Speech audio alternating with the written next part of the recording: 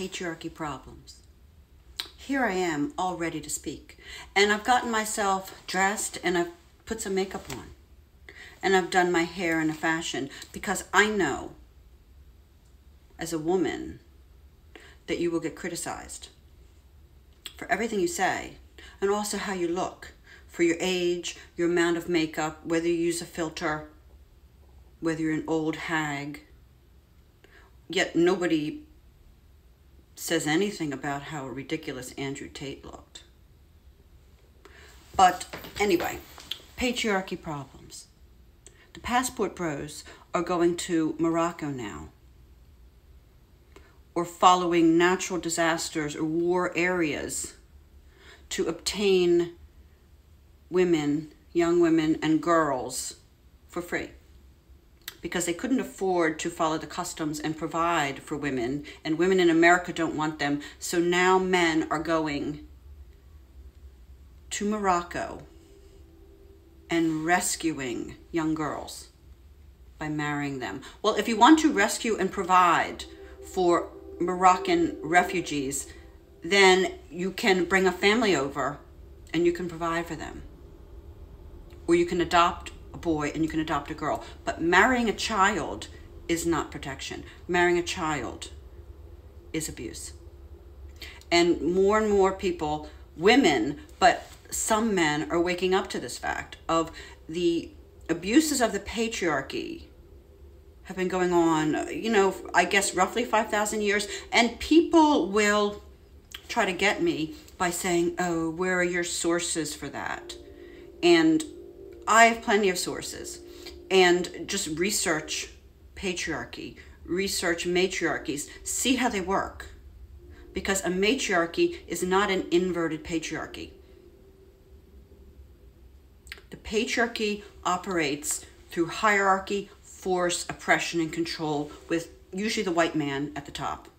And he makes all the laws and the rules, and everybody belongs to him and works according to his specifications and gets rewarded accordingly. But of course, white men, or whatever color the man is in that culture, gets rewarded the most.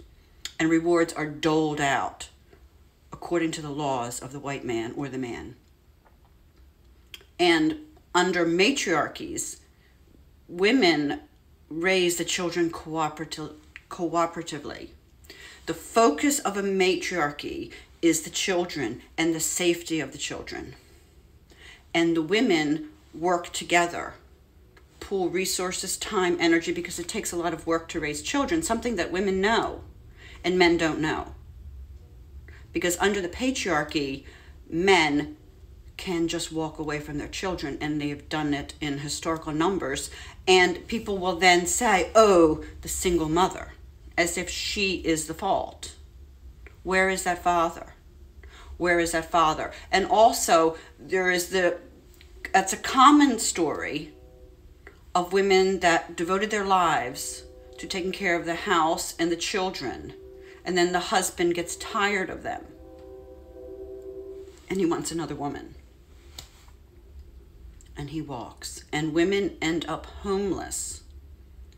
I know people that this happened to. Women share their stories on TikTok. Women are sharing the stories of the abuses of the patriarchy. So when that man walks, she didn't have a career because she invested all her time and energy into taking care of his children. And he did not reward her. The patriarchy can dole out rewards, but it can take them away. And it doesn't care about women and children. It cares about male power. And women are waking up to this, and some men are waking up to this. And some people try to argue with me because, a woman, their mother abused them, that they were abused under a matriarchy. No. A single mother in America has been hurt by the patriarchy because she's without protection of the man, and her children do not have protection. They used to be called illegitimate, as if they don't exist, but they do exist. See, that's the thing. The man fathered the children, but he walked, and the woman is raising the children. by herself? And is she stressed? Is she overworked? And how ridiculous to say that this is a matriarchy. Under a matriarchy, women control the resources and the power. And what do you need to raise children? Resources. Who raises children? Women. What is the most important thing produced in this whole world? Children and the next generation. Under matriarchies, women control the resources and help raise the children collectively. Under patriarchy, the man controls the resources, but he doesn't create the children. He doesn't grow the children in his body. He doesn't caretake the children. The man does whatever he wants. He can go off in a ship. Historically, men were always going off to sea. They go off to war. They go to the next town. They leave their wife because they like the woman down the block better. They leave 9 children and their wife to go be with another woman on the same block. This is patriarchy, and men defending male behavior and like putting their eyes on a woman, a single woman, or a woman who lost it. And, you know, did she abuse her children? Well, if you don't have support or money or resources to raise your children, you are gonna snap. So anyway, that's my patriarchy thoughts. And some people are waking up. A lot of women are waking up. This is the fall of the patriarchy. We are witnessing it now because men in charge have not done a good job. I just say 2 examples. The Donner Party, where men did not listen to the women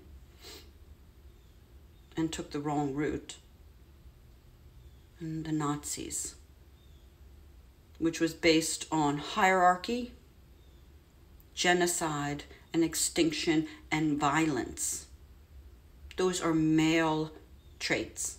And somebody for everybody to look at is Princella, the Queen Maker. If you don't know her, you should, because she speaks some sense.